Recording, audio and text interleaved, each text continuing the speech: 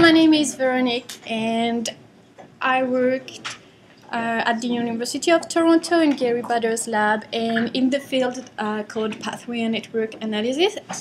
So I'm a biologist, and I work for people at OICR Cancer Stem Cell in Toronto that are also biologists.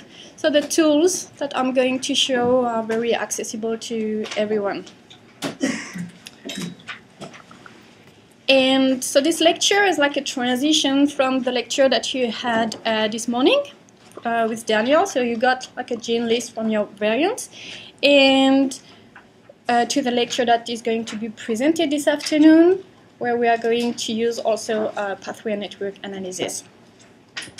So the learning objective of the module, so to understand the basic concepts of pathway and network analysis, to be able to recognize different gene identifiers and gene attributes, and to understand how simple enrichment analysis tools work. And we are going to visualize our results using Cytoscape. So when do you want to interpret a gene list? Yeah. Usually it's when you've done like a large genomics analysis, and like Daniel showed you this morning, you got your gene list, your variants, could be also from gene expression data, and you have like quite a lot of genes. And you want to know what is interesting about these genes. And one question that we are going to answer in pathway and network analysis is, are these genes enriched in known pathways? So first, we should define pathways. What are pathways?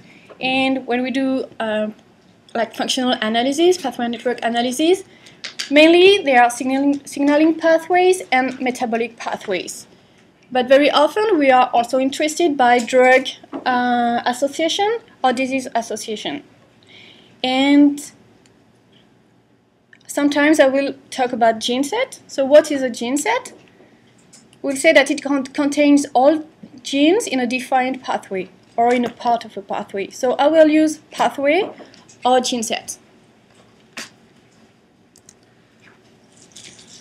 So what are the advantages of pathway and network analysis? That first, it saves time compared to a traditional approach. So the traditional approach would be to look at your genes one by one and to do search, like PubMed search, to know what these genes are and try to make associations between these genes.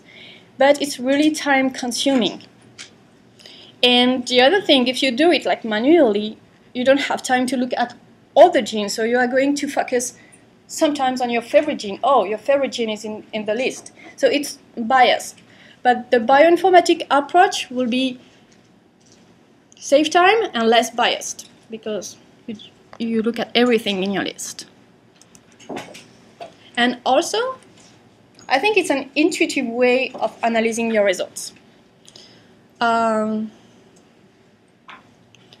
At least for me, because I'm a biologist, so I don't know. But usually we have like a good knowledge of the cells, and you can imagine the cells and the nucleus and the membrane, and you have a receptor, and you have the signal that comes in your receptor and traps the signals, and you have all this signal pathway in your mind. So pathway and network analysis will draw a map of these pathways that you are going to analyze. So it's much more intuitive. So you will have your gene list, your pathways that come from a pathway database. We will find the overlap between your gene list and your pathways, and we will see it as a network. Another advantage of this kind of analysis is that it can enable you to find overlap at the pathway level. So I don't know if you got this problem. I got this problem quite often. You do two types of genomics analysis, like RNA-seq, ChIP-seq, whatever. You have your hits. You compare your hits, and you don't find any overlap, any direct overlap. There is no genes that are in common between your hits of your first analysis and your hits of your second analysis.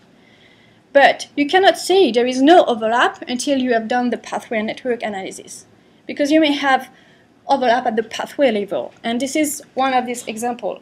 You do CNV, you find mutations in patients.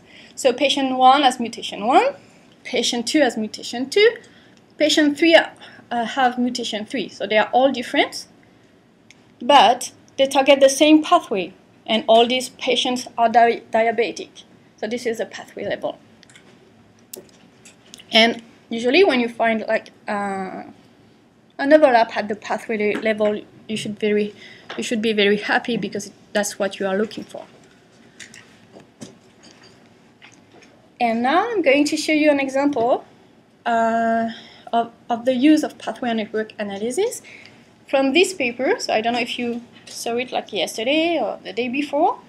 Genomic and transcriptomic architecture of the breast cancer.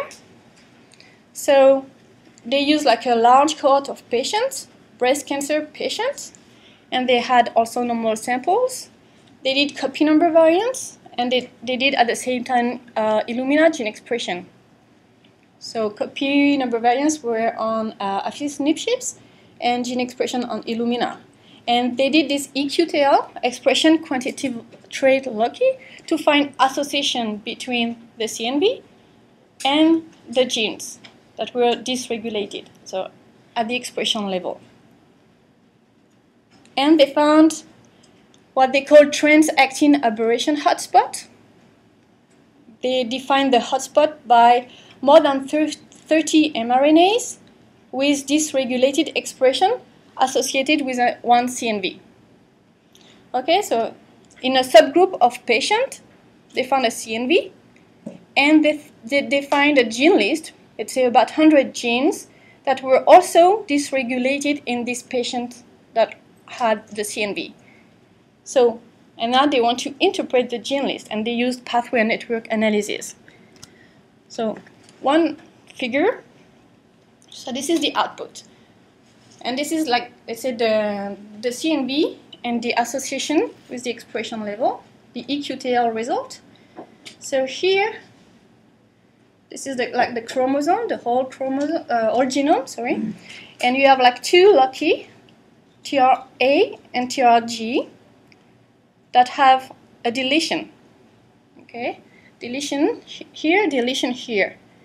And here on the horizontal axis, you have like a few genes, maybe 100 genes, that have dysregulated expression associated with these two deletions. They took the gene list, they did pathway network analysis, and this is the output. So this is a map. Each node, each circle of the map is a pathway. The lines are edges. They are genes that overlap between pathways. And when you look at the titles of these pathways, they are all related to like T-cell function. And the CNV, the deletion were in the T-cell receptor, so from the immune response. So the CNV were corresponding to T cells, to mature T cells, because when the T cells become more differentiated, they rearrange their T-cell receptor. And here is also related to T cells. So what does it mean in this subgroup of patients? They had, in the breast tumors, they had T cells, infiltrated T cells. And the prognosis of this patient is good. So they are a better survival than the other groups. And they think because the T cells gives an immunological response. So the T cells fight the cancer. Another figure, so this is the association matrix here. They have a deletion at chromosome 5. And they have 100 genes associated with this deletion. But what does it mean? So they took these 100 genes, do pathway network analysis. Here is the map. So once again, one circle is a pathway, one line is an age, and you have the title of the pathway, and you see it seems all are related to cell cycle. So in this subgroup of patients that have the chromosome 5, they have mRNAs dysregulated, and this is in correlation with cell cycle. And when you look at the survival index and the prognosis and all this information, you will find that this subgroup have indeed a higher mitotic index. So their cells are known to cycling more. And this is the same gene list that is visualized using the Reactome-FI plugin that you are going to see this afternoon. And now each node is a gene. So you have like a gene network, and you have functions associated with this network. So for example, the genes here in purple are all corresponding to telomerase, the gene in yellow to cell cycle. So two different pathways, where one is a pathway network, and one is a gene network. So what do we need to do pathway enrichment analysis? First, we need our gene list. Second, we need gene attributes that are coming from a pathway database. And then we are going to use tool to find the overlap between your gene list and these gene attributes. So some recommendation before you start a pathway network analysis. Try to clean your data as much as possible, because if you input true positive, then you are going to be confident about the results of your analysis. So you may have more true positive, like garbage in, garbage out. If you're not confident about your result, if you don't have your true hits in your gene list, then you will have less confidence in the output of the results. Yeah? Can you input a score or a confidence score for every gene you have? Can you use, or can you? Can I input a confidence score that I have for So every gene? yeah, so it depends on the tools you are going to use. Some very simple tools, you just put the gene, like the gene names. Some other tools, and they are very interesting tools, you can rank your genes using the confidence. So this is something you can look at when you choose a tool. If you can have a value associated with your gene, like a confidence score, and you can rank this list, and your list is big enough, then you can choose these tools to do it. The confidence score represents what? It depends on your list. It depends on your experiment. But it could be if you do gene expression data, it could be the p-value. It could be a score, the number of hits per gene, the number of mutations per gene. So it's really case by case. So yeah, your gene list size is important too. So for simple enrichment tools, like David, if you know, I would say 50 to 500 genes are optimal. But if you have few genes, 10 or 50, you still can do it, but just choose other kinds of tools, like gene function prediction tools. And if you have a large gene list, more than 500 genes, then try to rank your list and try to use tools that use this ranking. And make sure that your gene IDs are compatible with the software. So yeah, so where do gene lists come from? So they can, like the pathway network analysis concept can be very general. So it's a case by case. It could be gene expression data, it could be protein interaction data, genetic screen, association studies. And because gene lists come from different sources, they are very different. So it's important that you know what you want to answer, and to understand that your experimental design has been done correctly to answer the question you want. And so you choose the right tool to answer your question. And yeah, you can summarize the biological process, find differences, find a controller for a process like a transcription factor, microRNA, find new pathways, so really think about your experimental design and think about the question you want to answer. So we have a gene list, and we need gene identifiers so that the pathway database recognize your genes. And so maybe it's like a basic concept, gene identifiers, but if you work with a large amount of data, then you have to be very careful. And so identifiers are unique, stable names for a gene, and like interest gene ID or RefSeq. But we have many databases that store information. So we have many gene IDs. So you need also to recognize that this gene ID, these identifiers, they don't store the same information. Like if it's a protein database, then the gene ID is for protein, and if it's a gene ID is for a gene sequence, then it stores the gene sequence record.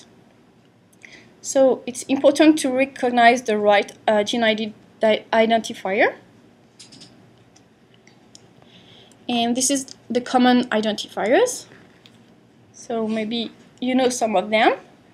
I would recommend to use the most common ones for these tools, for the pathway network analysis tools, like Ensemble, Interest Gene, RefSeq.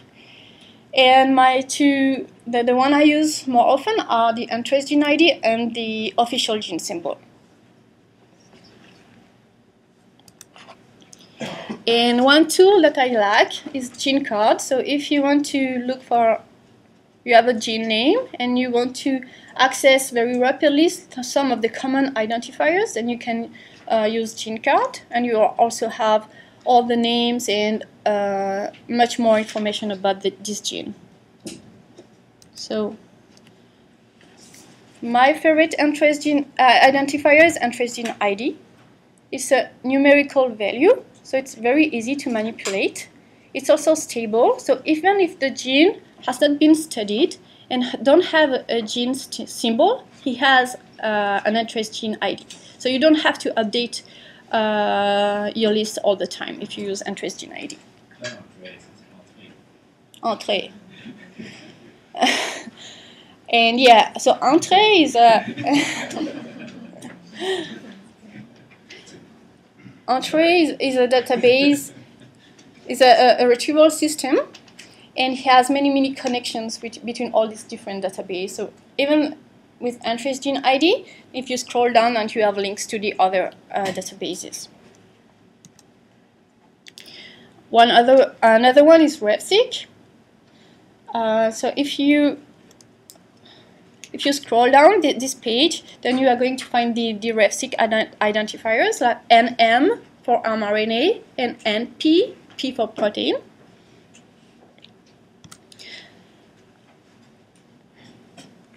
So because sometimes, like for example, we got our data from Illumina, and we have this Illumina probe ID, and we need to convert from one type of identifier to the other one, because we want to have the identifier that our tool is going to use. So we have web tools that we can use to convert from one type to the other.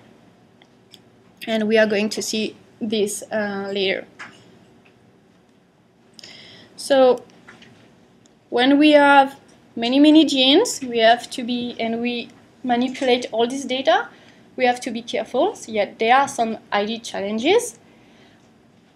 So gene names, so that's why we prefer to use interest gene ID and not gene names, because sometimes there is some ambiguity. There are many gene names for one gene. So be careful and try to use the official gene symbol.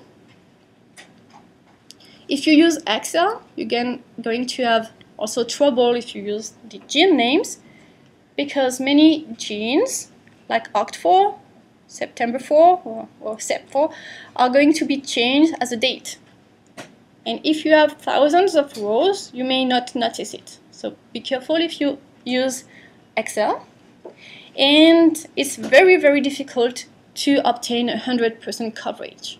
So you are going to have missing values. So if you really need 100% coverage, try to use different sources and try to correct, to add manually the missing annotations.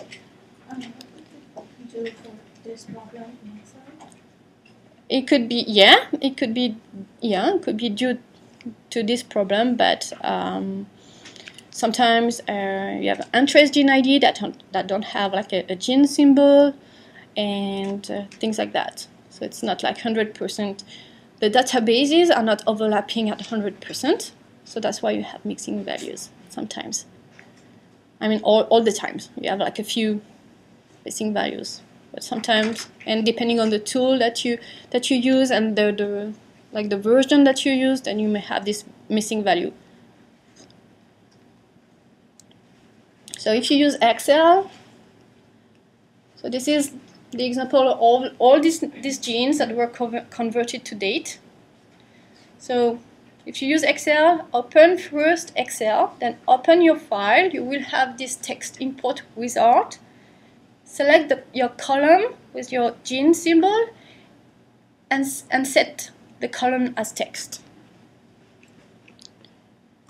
And this is another example from the, you have to be careful with the gene names. It's a paper that has to be retracted. They were working on HES1, but this name has, these genes, there is another gene in the database that has the same name. It's quite old, but still, two names, HES1. So the researcher thought he was working on hairy enhancer of split 1, but he was working on the other one, human homologous HES1. So all his paper was false. Yeah, okay, it's quite old, so I think now the databases are a little bit better and it's more standardized, but yeah, he had a nice paper, but not the wrong gene. So, and this is like a nice and easy tool that we are going to use in the lab, the synergizer, to convert from one one identifier to the other one. And you also can use Biomart, and we will also use Biomart. So our recommendations: map everything to untraced gene ID. If 100% coverage is needed, then try to manually add the missing annotations. Be careful of Excel auto-conversions. And what have we learned? Genes and their products and attributes have many identifiers. Genomics often requires conversions of IDs from one type to the other, but there are tools that exist, and yeah, use common ID like untraced gene ID, RefSeq. Okay, so now gene attributes. So gene attributes come from the pathway databases. This is, and it will store all the functional annotations. And so when we speak about pathway network analysis, we are more interested by function annotation. But we may be interested by other features like chromosome position, disease association, DNA properties, protein properties, and all these features, you can find them in a genome browser. And this one, the function annotation, in the pathway databases. There are a few pathway databases. Probably you know gene ontology. There's also KEGG, Reactome, BioCarta. I'm going to talk about gene ontology, and this afternoon you are going to talk about like Reactome, BioCarta, and KEGG. So what is gene ontology? So it's the largest database. It's updated very regularly. It covers many organisms, and it's freely available. It covers three major aspects of gene function: cellular component, molecular function, biological process. Okay, so plasma membrane would be a cellular component. This enzymatic reaction would be a molecular function. And cell division would be the biological process. So when you do pathway network analysis, normally you care about molecular function and biological process. And so Go is like a dictionary. It contains terms, and each terms in the databases is related to each other. And it's like a hierarchy. And at the top of the hierarchy, you have the more general terms. And at the bottom of the hierarchy, you have the more specific terms. And you have two kinds of relationships, either or part of. Like this red is part of, and this one is A. So here at the bottom, you have the term B-cell apoptosis. So B-cell apoptosis is part of B-cell homeostasis, but is a type of apoptosis, which is a type of programmed cell death, which is a type of cell death. And so we called parents and children and child. So this child can have multiple parents, and this parent can have multiple children.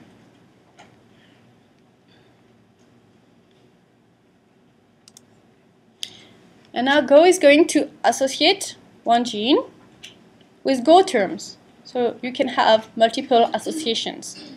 And this is an example of how Go associates information to this gene, PROC1. So it's manually curated. This is a paper about these genes. PROC1 describes the function of PROC1. So receptor-like kinase would be the molecular function. So Go term association.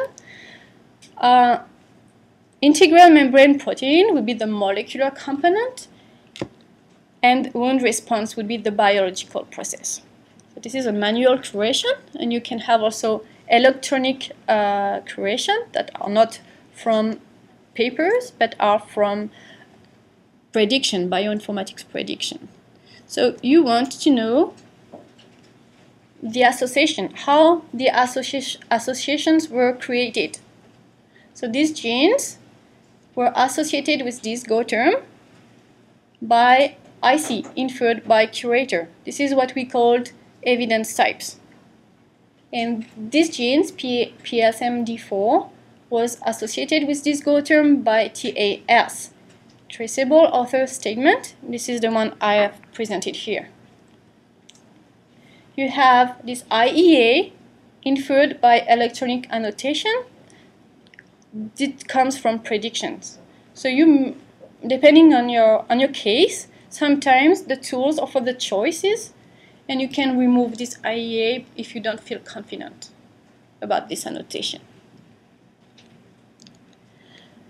And when you have a Go term and you want to have more information about this Go term, then there is like a tool. There's different tools, but one of these tools is QuickGo. It's a very simple web tool, and you can enter your Go term number, and you have like a lot of information, like the term information, ancestor chart, ancestor table, child terms, and we are going to use it during the lab. And the other databases, KEGG, I think you know it, BioCarta, Reactor, Ingenuity, which is commercial, so this is the only one that is not freely available, and Pathway Commons that regroup all these databases are going to be presented this afternoon. So, and these, as mentioned already, all these other attributes, you can find them using Genome Browser. So Ensemble Biomart is also a web tool that is really easy to use. to retrieve all these gene attributes. So you have your large gene list, you can copy and paste your large gene list and retrieve these attributes. And we are going to use it during the lab. So what have we learned? Gene attributes define functions, characteristics of a gene. Many genes attributes are stored in databases like Go, KEGG, Reactome. And many gene attributes are available from Ansible and Ntrace And this is just for your information, different URLs and source of attributes. Okay, now we have our gene list with the right and identifiers. We have our functional annotation, and what we want to find is the overlap between the two. And we are going, for this, we are going to use enrichment tools. So there are many tools that exist, and we can define these tools into 3 categories. The first one is functional pathway analysis. The second is class scoring, and the third one is pathway topology. This first one represents the most simple one, like David, if you know. It's ideal if you have like a gene list from, like, I would say 50 to 500 genes. You just have the gene names, you don't have any values associated with your genes. The second one, class scoring. So if you have like a larger gene list and you are able to have scores associated with these genes and you can rank your genes, then you can use these tools, and one example is GSEA. And the third one is pathway topology. So pathway topology, it uses the functional annotation, but in addition to that, it uses the relationships between your genes to build the network and to score the significance of your results. So let's say in your gene list you have 10 genes that are from a given pathway, pathway A. But in these 10 genes, you have 5 genes are inhibitors of the other 5. So it means you have 5 genes that activate, 5 genes that inhibit these genes that activate. It makes sense that if you just had 10 genes that go in the same direction to activate your pathway. So pathway topology uses this information to build the network, and you are going to see an example this afternoon with the Reactome FI plugin. So you are going to see that in much more details this afternoon. So what is gene set enrichment analysis? It breaks down the cellular function into gene sets. So different gene sets, and you are going to find the overlap of your gene list and these gene sets, and you want to see if this overlap is significant or not. So does it occur just by random chance or not? So the tools that, in general, what they are going to do is calculate the overlap. So here, this is my pathway A, and here, this is my 100 genes that are significant, and let's say I have 30 genes that overlap between the significant genes and the pathway.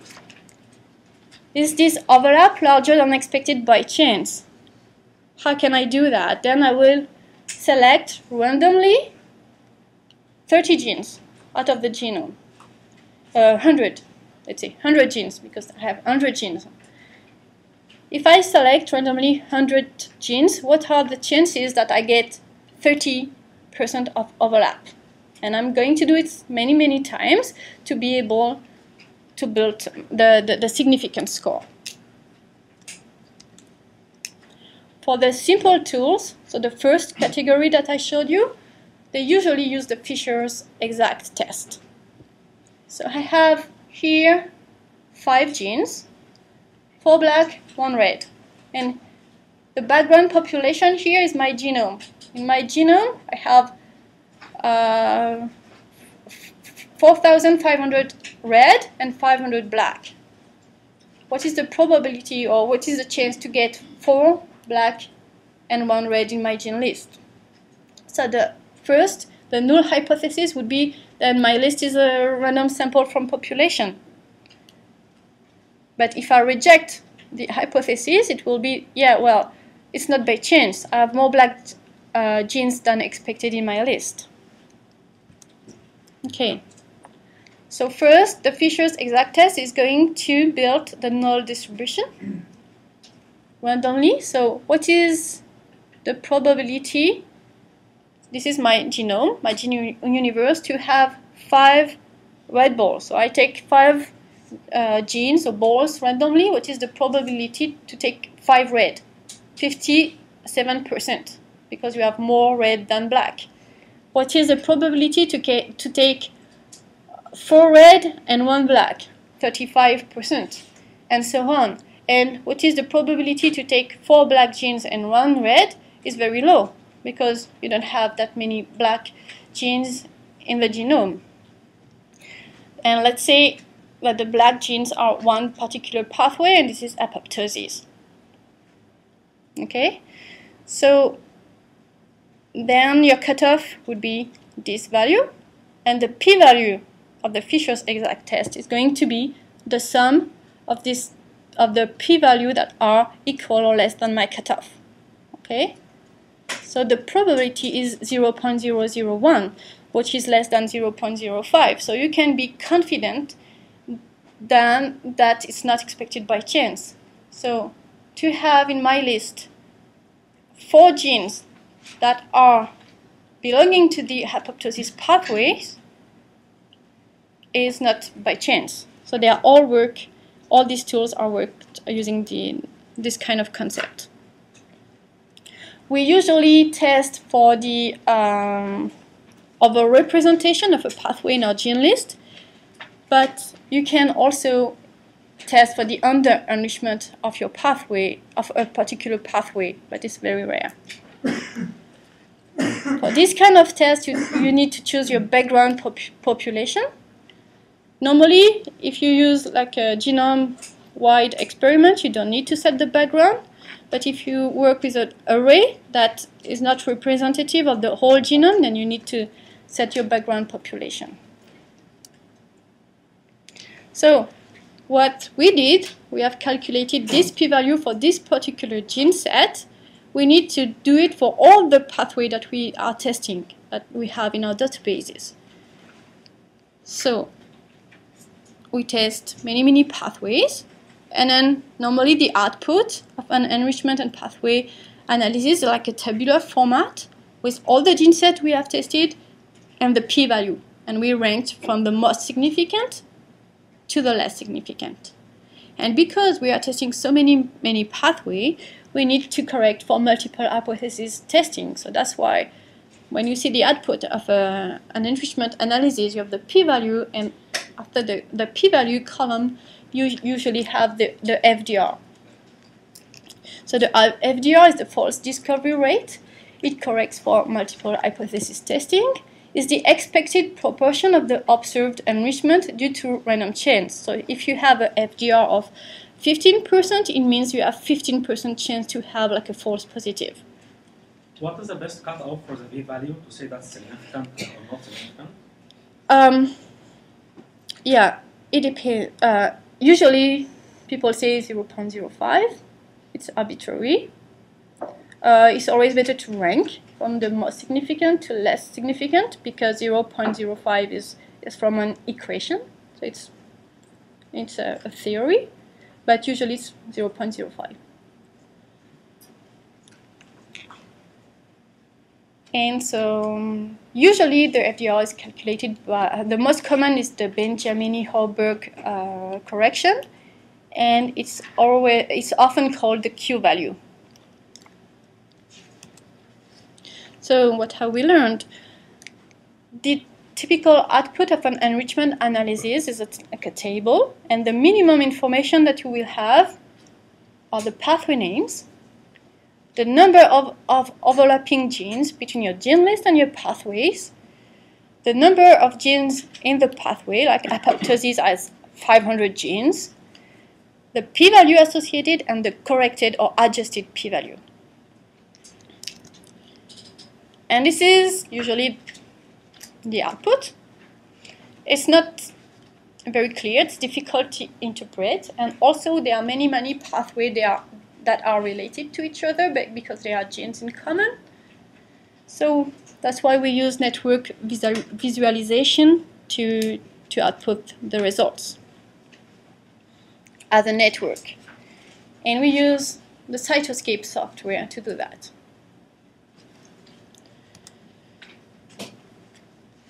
So Cytoscape is an open source software used to visualize complex networks. It's open source, and there are a lot of apps that we call plugins for different tools. So first you have to download Cytoscape, and then you have to download the plugins you want, or you can create your own plugin. The advantage of network, the major advantage is that it enables you to represent relationships. So you are going to be able to represent the relationships between the pathways, if you do a pathway network, or the relationships between the genes, if you do a gene-gene network.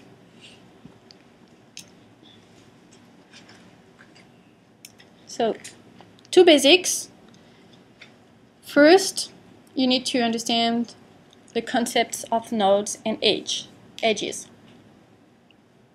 So, again, two networks possible, gene-gene network.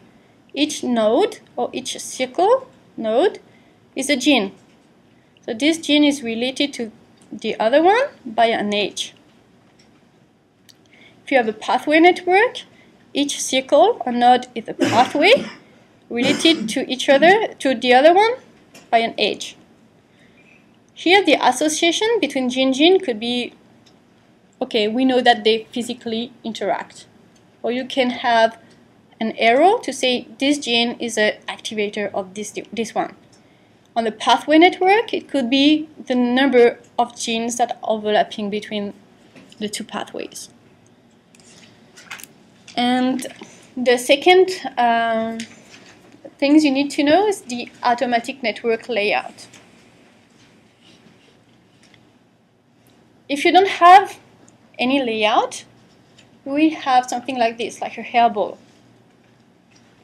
You don't see anything, so you put you take the output of your enrichment result and you put a network with that layout. It looks like this, so you cannot make any conclusions.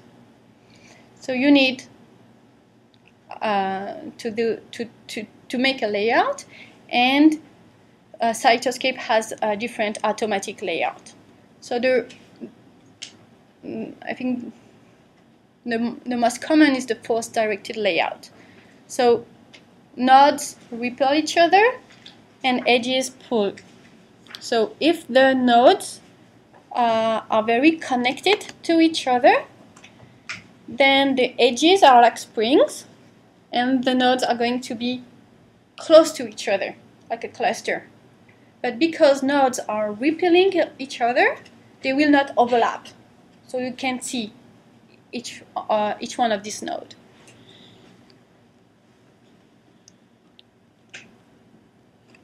And okay, so I hope you installed all Cytoscape.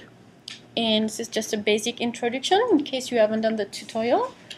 So when you open Cytoscape, you have three parts. The first one is the control panel. The second is the data panel. And the third one is the results panel. Each time you create a network, you can save your session and open it later. To navigate through the network, like you have like a large network, you don't know how to navigate through the network, you go in control panel to network, and you click on that. You have like a blue square. You can click on this square and move it around to navigate for the network. Then the layout. So you go to the menu, layout, Cytoscape layout, and you can choose the one you want. you can play and add a lot of visual features. You go to Control Panel, Viz Mapper, and you have all these choices, and you can modify the shape of a node, modify the node size, and many other things, and you can do this beautiful network. Nodes are in different colors, edges are also in different colors. It could be also the thickness of the edges too, and if you want to prepare a figure for publication, and you can use this visual feature, but it also helps you to define clusters and make the things more interpretable. So what have we learned? Networks are useful for seeing relationships in large data sets. It's important to understand what nodes and edges mean. Automatic layout is required to visualize the networks. Visual attributes enable multiple types of data to be shown at once. I'm just going to show you two examples of Cytoscape plugins. The first one is Bingo. And it does like a enrichment analysis, like David. So using the Fisher's exact test, exactly as I showed you. So all in Cytoscape. And he used the gene ontology database. He uses Go. So the output is a tree that is related to the Go hierarchy. So with the general terms at the top of the tree, and the more specific terms at the bottom of the tree, and the color indicates if it's significant or not. It's like a significant enrichment or not. And another interesting plugin could be like clustering. Sometimes you have a large network and you need to cluster your network. And this one is MCOD. And MCOD enables you to cluster your network. And you see all these genes that have been clustered in your network. And at the end of my slides, I have a few Cytoscape tips and tricks. I think that you can, I put them in the lecture for you, so you can read after the workshop. So I won't read it now, but you can read it. So network, one is a root graph, network reviews, sessions, login, memory, Cytoscape directory. This is an active community, so you can go to this website and you are going to find many tutorials and a list of all the plugins that are available. And it's a community that is growing. And that's it. And now we are going to go to the lab.